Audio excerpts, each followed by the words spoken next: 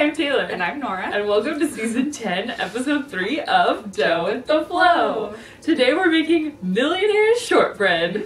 Feeling rich and fancy. Yeah, but really it's just a layer of shortbread. Then we have to make caramel. That is the scary part. Yes. And then chocolate, that's fine. That's easy. We just melt the chocolate. So, seems simple enough as long as we don't mess up the caramel. Yeah, it's just a lot of steps, so it's going to take some time to have things cool and set, or whatever's happening with them. But I think the end result will be, simple and hopefully tasty. And we have a special guest today. Someone's watching us right now. What? Who could it be? Surprise! What?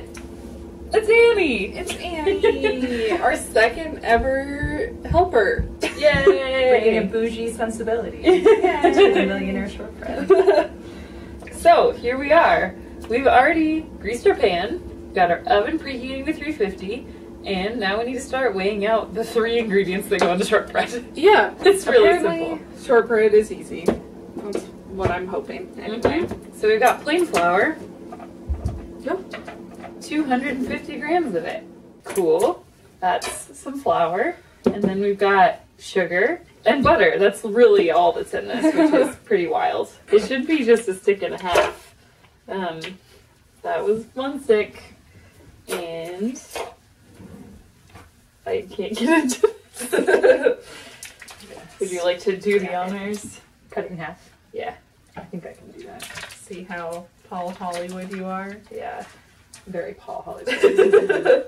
There we I go. was good at getting exact measurements by eyeballing, so. Yeah, I'm good at eating shortbread, so well, we all have our talents. Get your hands in It there. feels wrong. It feels kind of good.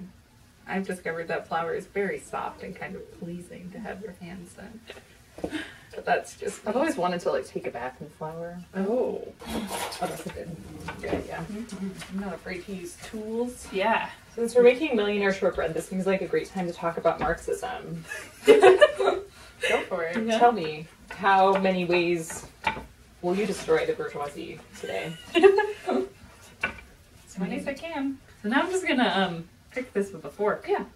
Here and Stab there. it like you're stabbing the soft underbelly of capitalism. Ah! I don't know what I'm supposed to be doing with this. That's fine. So Just enough Yeah. to, I guess, let air out. Yeah, I don't know why you stab shortbread. I just know that you do. I yeah, assume it's so it doesn't like puff too much. I Makes don't sense. really know. it's gonna be covered anyway. So Okay, I think you're Yes, good. you can This like, is stab fun. it as much as you want. I. You're eating a lawn. Yeah. Okay. Here we are with the shortbread. Yeah. Looks pretty good. No?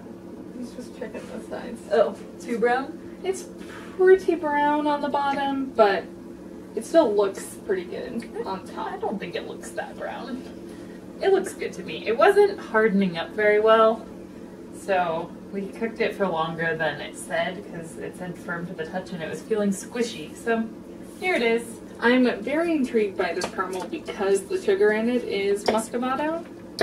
And I don't know, that just sounds like an extra cool element to me. A little extra flavor. Sounds Yeah. fancy to me. And then 2 cans, little cans, I guess these are normal cans Yeah. of condensed milk. Also interesting. I mean, it's got to be for like this type of caramel, right? Because there's Yeah. different types. Yeah, this is like a soft caramel. Looks like it's dissolved, so I'm going to go ahead and turn up the heat a little bit. We're gonna get So we it can to bring boil. it to the boil, The as boil. it says. And then I think we'll turn it down pretty And much then right cook it away. for like 5 minutes. Yes. As soon as it gets to the boil. Yeah. We think it's boiling. There's been some bubbles. Making some burbly. So we're gonna turn it down low, very low simmer, and do another 5 minutes of constant stirring. I think the slow roiling boil of this caramel is sort of like the boiling anger of the proletariat. Perfect timing. Get ready to pour? I think so. Yeah, do you feel, I don't have a concept since I've never stirred it, of how it started and how thick it got. It's definitely gotten thicker. So if the goal was to have it be slightly thickened, it fits that bill. Okay. Okay. I'm going to So- trust you. Okay.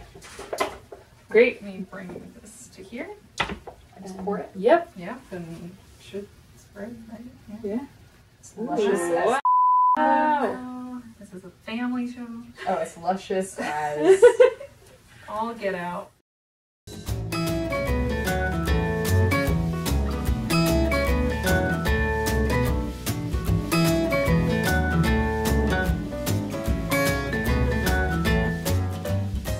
I'm gonna measure out some chocolate because we are ready for our top layer. I realized that we were basically making a giant Twix, and now I'm just even more excited. Yeah. This is just the last step. So we decided that we are going to marble it, which you don't have to do, but she says that you can. And so we're gonna melt our dark chocolate on the stove, but then we will do the milk chocolate in the microwave. She means white chocolate. Yep. that looks really good. I'm glad it's spreading over well. I was a little nervous about them accidentally mixing, you know, if the Yeah. caramel wasn't completely set and hot chocolate. But it's luscious. Oh my god. That is, I think, the word of the episode. Wow, look at that. Marbling This is so why I love good. marbling, because it's so Yeah. easy, but it looks so fancy. Before I was all about the working class rising up and defeating our bourgeois masters, but now that I see how fancy it is, Yeah. maybe I could get used to being a millionaire. These certainly look amazing. Yeah. From a visual level, they look pretty tasty. Mm-hmm. Mostly because you can clearly see what's in them, and I like all of those things. It's pretty darn tasty. A little messy, but it's decadent and delicious. Shortbread has a nice texture to it. Mm-hmm. Whoever needed that, good job. The caramel has a good texture too, because I feel like it's hard to get that right.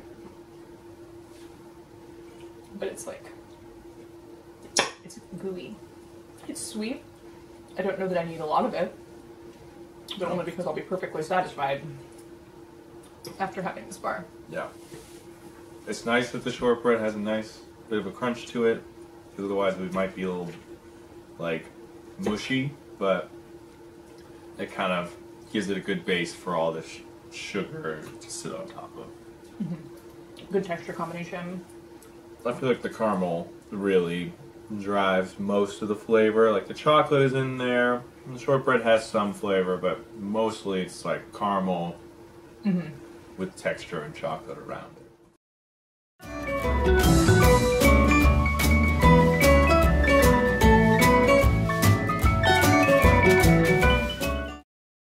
It's the kind of dessert that makes you think, if I were a worker during the French Revolution, I would murder people for eating this. Which I think is what we were going for.